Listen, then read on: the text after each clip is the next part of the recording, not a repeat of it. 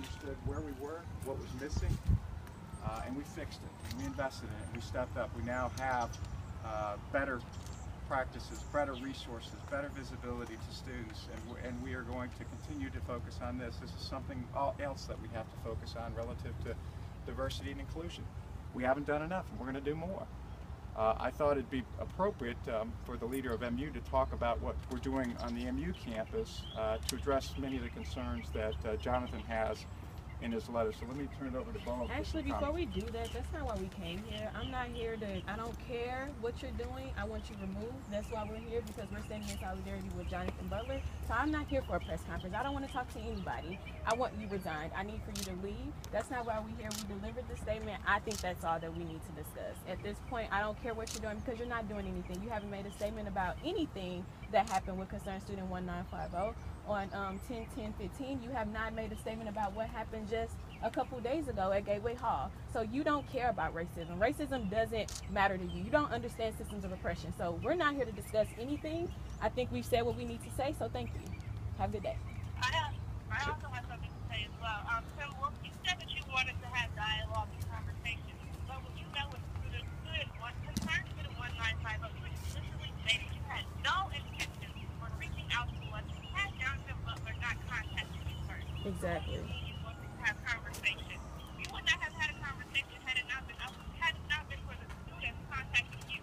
The students who your car hit, Tim Wolfe, you were in the car that hit Jonathan Butler, and you didn't do anything. You didn't reach out. You didn't say anything. Now this stands on a hunger strike, and you want to have conversation. You looked us in our eye and told us you want to have conversation with us. You want to talk to everybody else. I have no problem with that. My friend, Tim Wolfe was explaining to Tim Wolfe, you want racism gone in this field? You are the cause of it. You are not trying to stop it. You are trying to enable it. You are trying to enable it. That's why you have not come directly to the students who were in front of your car that day. I don't care what you have to say. We're not here for the cameras. We're not here for a press conference, Tim Wolfe. We are asking for you to please resign from your position. If you care about Jonathan Butler's life, if you care about Blake's life, you will resign from your position. That's the only thing going to keep Jonathan Butler here alive. You will resign from your position. Nothing else. This is not fair. You have 16 days to make a change. You have 16 days to reach out. And he did not. You have to probably apologize for a public harassment, public assault. Your car, that's actually for your Jonathan Butler. And you didn't care. You don't care. I'm not going to do anything. You say yes, right, you have to end. Why are you saying this? We could have put your car on the 10/10/15. We're almost a month later, and now you're saying right, you have to end. Do you understand the problem? Do you understand what we are saying? Now somebody's simple life is on the line, and it's all up to you. If this life is in your hands, Tim Wolfe, if you can just step away from your position, then you will either get it, will be fine. You didn't care before, but now you care. I have a hard time. We have a hard time listening to anything you're saying right now. I hate that I can't be there, but it's a really good part of me, because I'm on the verge of losing somebody who I really care about. Because you want to stand up against racism and injustice and everything that's happening in your campus, and you don't. You want to have people write letters for you. I could have sworn you said you didn't know something about systemic oppression and racism, or you were slightly confused, but yet you want to claim to get it. What steps have you taken to try to figure out what it was? Our steps from 1969 that we get no credit for, that we came up with, that he's speaking about. LBC created those things, put those in place, but yet white men, because of their white male patriarchy, want to say that they created those things. Can I comment? No, we don't want your comments. I'm done talking to you. You can go back to your office and bullshit. Continue to do that. I don't. Well, I respect what you said, but I do care.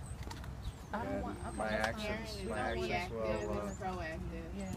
my actions will support my words.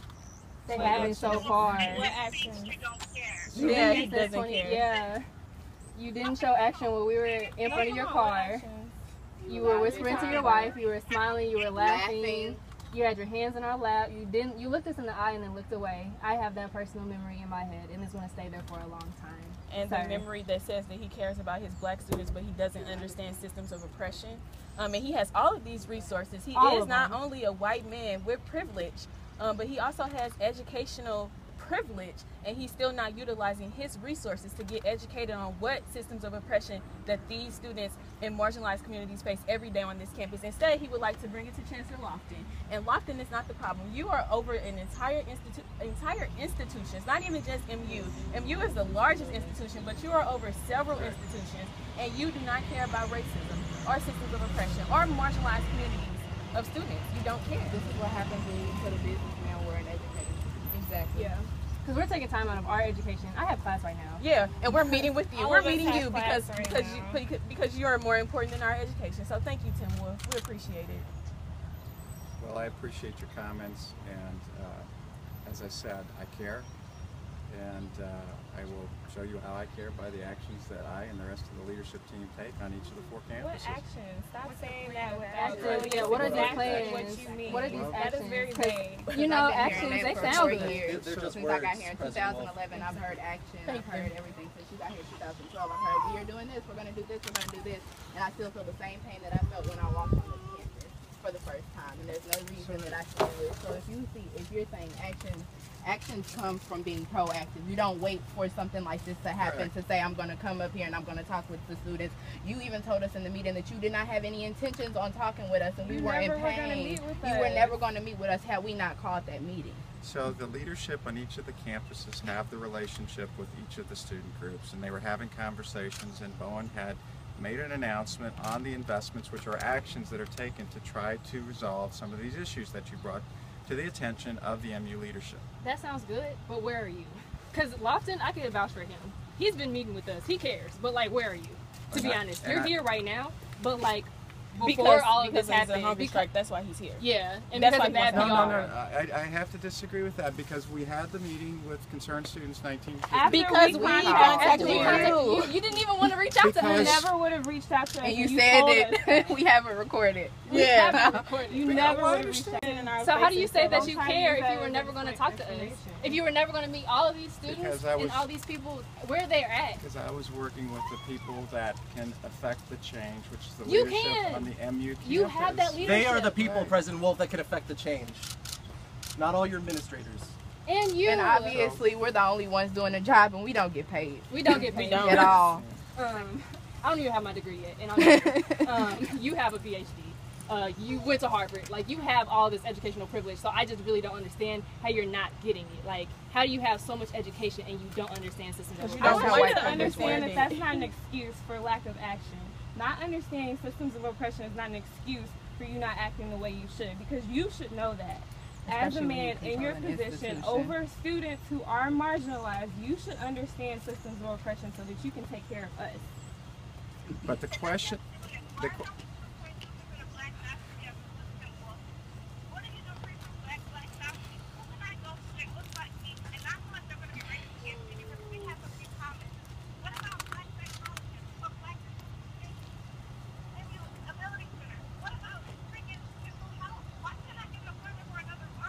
Yep.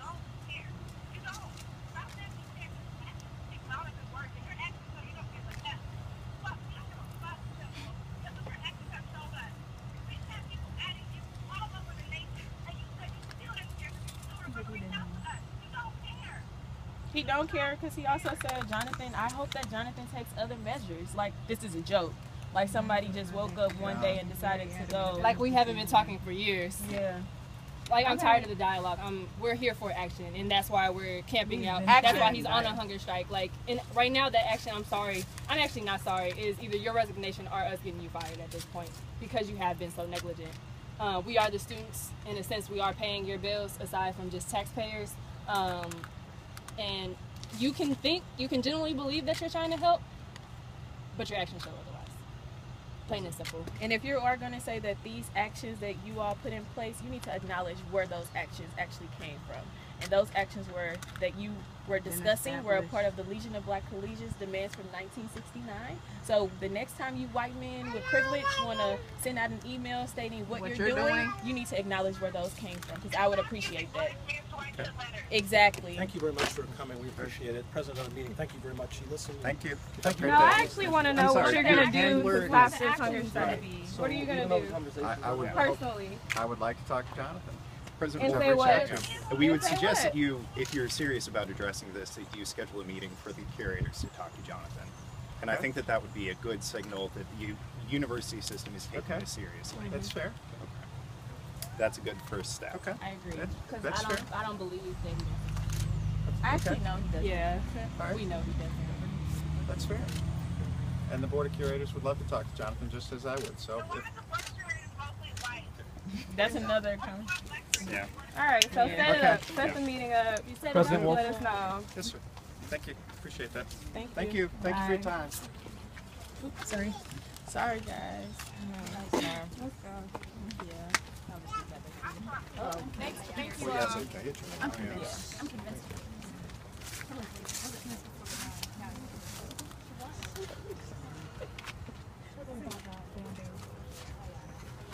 The hand Oh my god.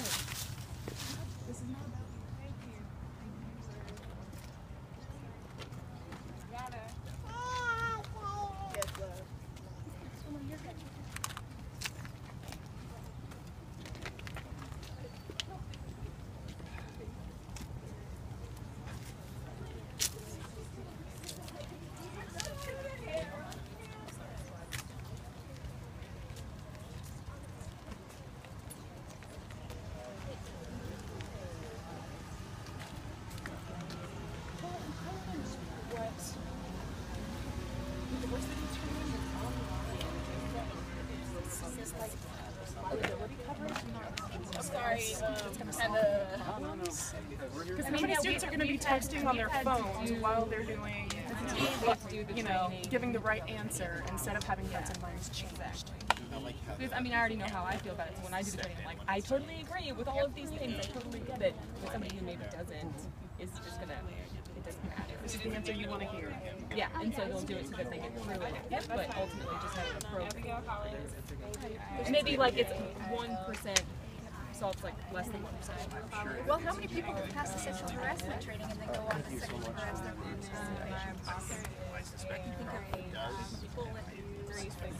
departments that are familiar with have trouble for that and pass the training. Right. And the statement about racism. And then I got a few things you said. That's not a big deal to say because he's not taking I think, were you the one that said that he should know about what's going on and that he should, let's see what else I got, sorry. Things were a little scattered. I mean, if all else fails and you don't know who said what, you can always just put concerned student 1950 and then also use our names.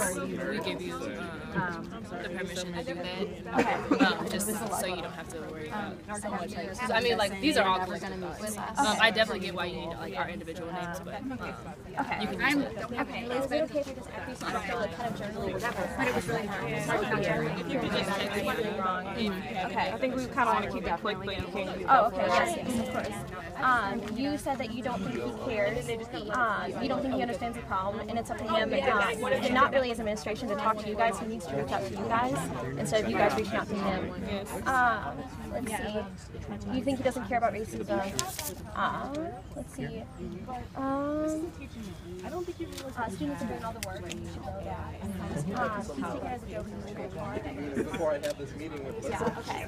And then, He was even smiling while we were talking to him just now. I don't know if you all were confused. Yeah, he was. I was wondering, who was the person who said you looked us in the eyes and then looked away? I have that memory in my head. Was that you? Okay, did you get her phone number and name? Or can I get your name and phone number? Shelby, S-H-E-L-B-E-Y, That'll be a hard sell. P-A-R-N-E-O. P-A-R-N-E-O-D-E-L-L. Okay, and phone number. I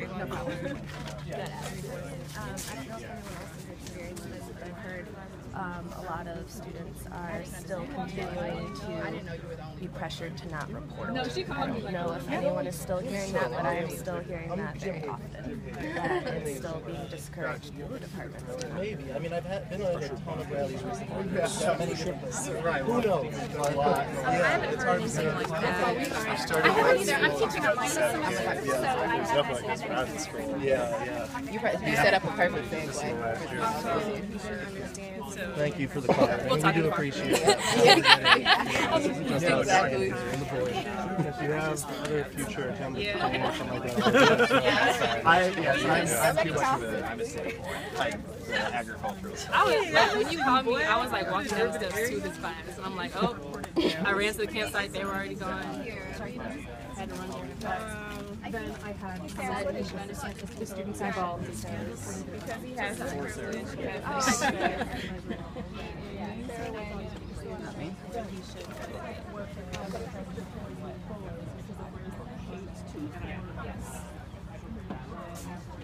That is not.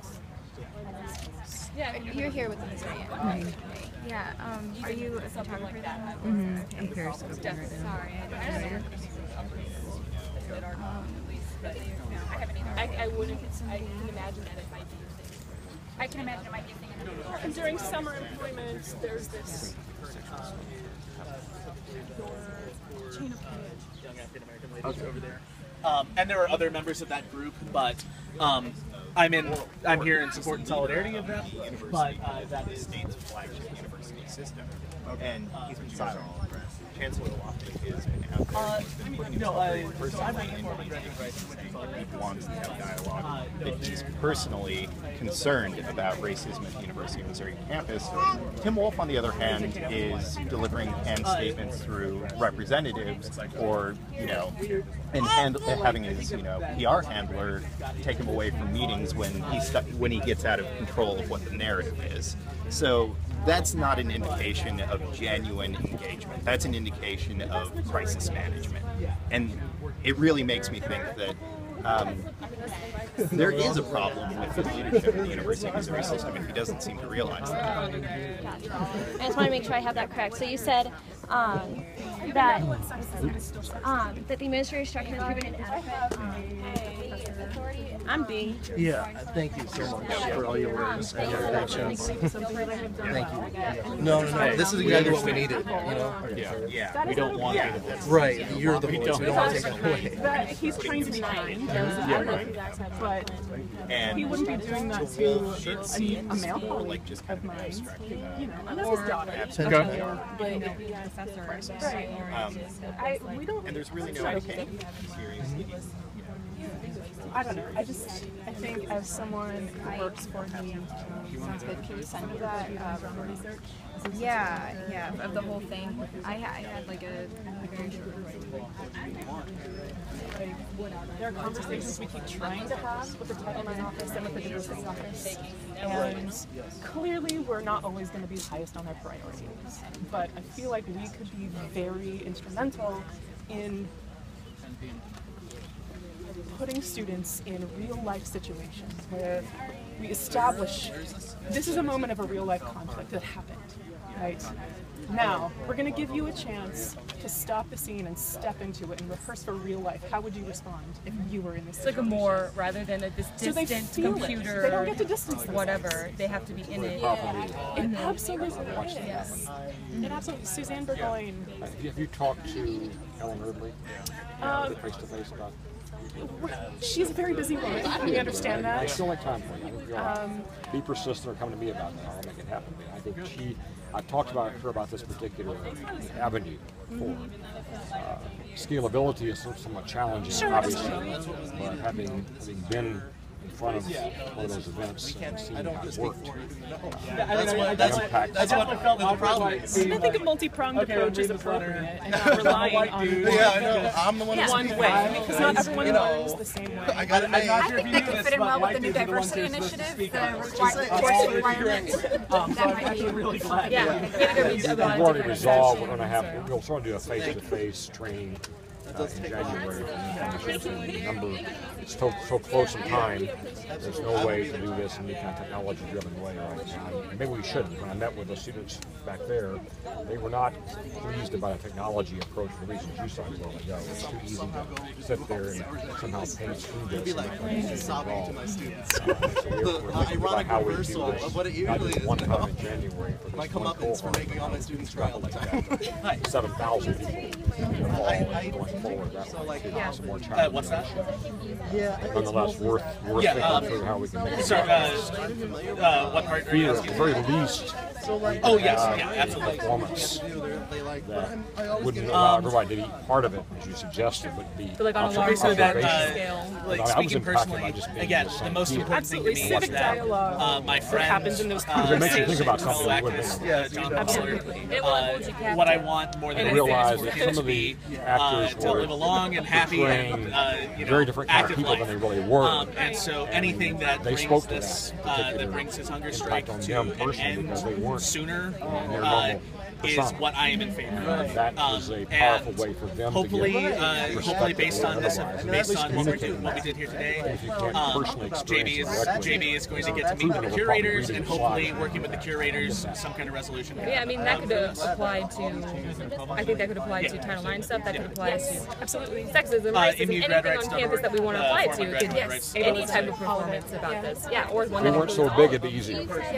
Yeah, maybe like I'm thinking maybe it's a requirement. Maybe they're staggered. Maybe there's one a month or one or whatever, and then staggering that could be an option for some people to attend something like that. I mean, we can clearly modify the form for larger. I think the idea crowds. Is great.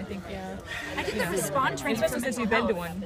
The Respond training for mental health, we had a big group, and you just get into small groups and do the kind of role playing. If you can't do interactive theater, you might be able to do what they do with the Respond training. That was very effective for me, learning how to deal with that. The grad students for the program themselves organize specific events. They know how to do it. You know how to do it. You don't need a whole team behind it. It's easier, but obviously you can do it on your own. That may be a way to replicate this. Bring people together in a place where we can actually have enough space to be able to do that. I'm not sure what the optimal number is. It doesn't understand. I don't want to kill it until you give me my money. It would be the right size, not too small, not too large to make it effective. I'm happy to have that conversation. Ellen would be an ideal person to talk to about it as well. So please come if you need to, and I'll be happy to make sure she puts you on the list. Sure. Okay. Thank you. She is busy, but I mean, right. So like, I'm talking about like we're all social busy, especially this time. He's on to talk to you. Thank you. Thank you.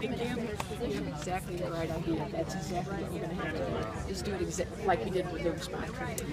That was so fantastic. I heard about that, and so I got to sign up for free as a graduate student. But I think if it was mandatory, I mean, I learned so much for it. I did it just to help myself, but I think if we all did it and you could stagger it, and that was a large group. They're getting them with small groups at a table. We're going to have to have we'll have to have facilitators that know what they're doing. Yeah, exactly. Which. Yeah. But it can be done. The department can do. It can be done. Literally my career. Exactly. Exactly. Psychodramatist. Yes. It can be done with 200 people. Yes, absolutely. Absolutely. And I think that would be a really good step. That's what is sort of. Thanks for the. We're on the same page. So when they say these things, it's not like we're just going to believe them. Like, oh, that will work. Yes. I researched this too, though. So I don't think that. Yeah. Right. Then they're mad. Yeah. It's like a carnival here. Such a misremembered. Yeah. But yes. But I know very, very well. So yes.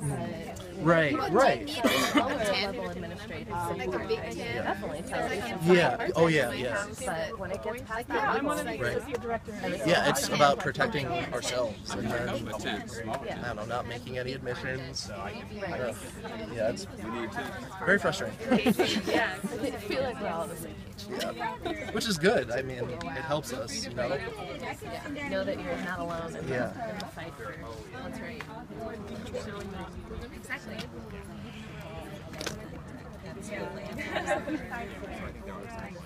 Things are more split. Yeah, right. Yeah, exactly. Yeah, right. You won't need lanterns, it's pretty light out there, right? Yeah. You need sleeping bags. Sleeping bags. Right, we're just students. Come on, Lori. Yeah, why don't you? Well, you know where our office is on the second floor. Yeah. Why don't you, whatever needs, bring them to me and I can pick them out. Like I said, I can send a message to the Diversity Alliance, which is huge. That's what I think one of the best points you made was that this is why you can't have a businessman. You have to be at the head of your school. You need to educate people. Yeah, that's one of the best points. I'll do it today. Thank you so much for your support. It means a lot right now. whenever you're ready. Yeah. Are we good? Let's use. Yeah, let's. All right.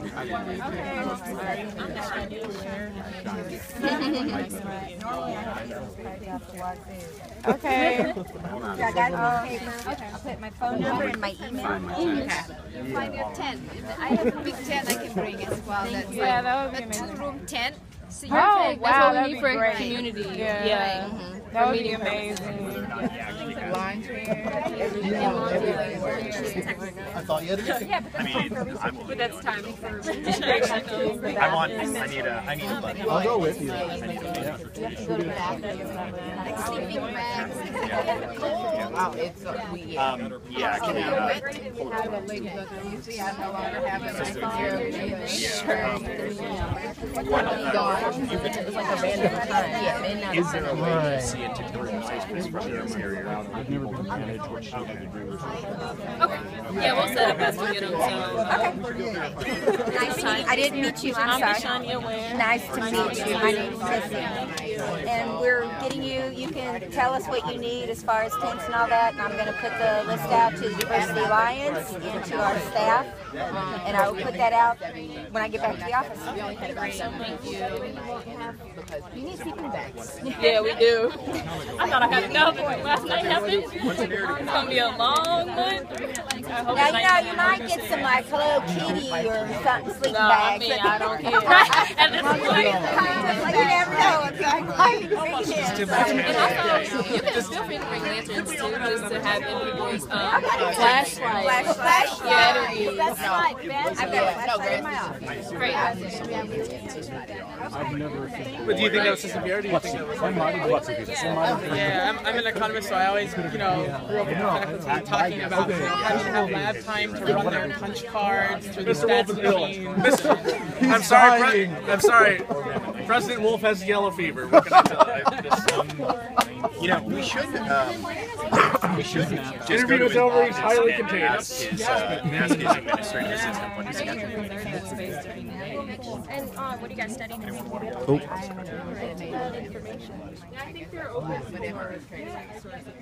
Yeah, so I will send it out to you when I get back. Full semester I live. Kathy. Yes? I can make sure that the students who are going to be camping are not really I'll try to figure out what it is that I think they're allowed to do that, but they're not allowed to do it.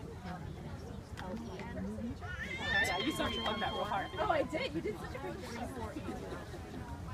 We've had those talks. And I just want to let you know, so you guys were talking a lot about how you feel that you, rather than just a computer approach,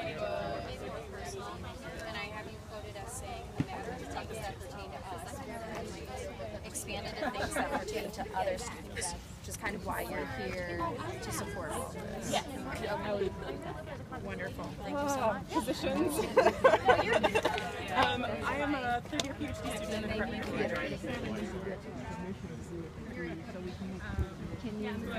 Yeah, exactly. Yeah. So that's the only thing. Don't look at sometimes. Yeah, exactly. Right. You know how it's going to center for applied theater and drama.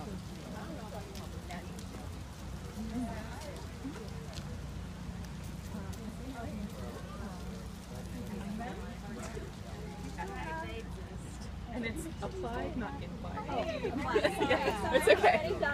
Yeah. And then do you have anything else you want to what? She's gonna what? You talked about you wanted to plan in the future. Is it curriculum? Is that what you guys were discussing? I was saying that I think a multi-pronged approach to diversity and Title IX training is appropriate. I don't think online only is sufficient or effective. Okay. I think a face-to-face approach allows for more of an empathetic connection and allows for greater understanding and real dialogue between people. Gotcha. And I just want to make sure I have that right for an accuracy check. So you think we should have a multi-pronged approach. You shouldn't just do online only. Face-to-face allows people to be more empathetic. And I'm new. I'm a first year, so I'm still learning everyone. Fair enough. No worries. Great. Thank you so much.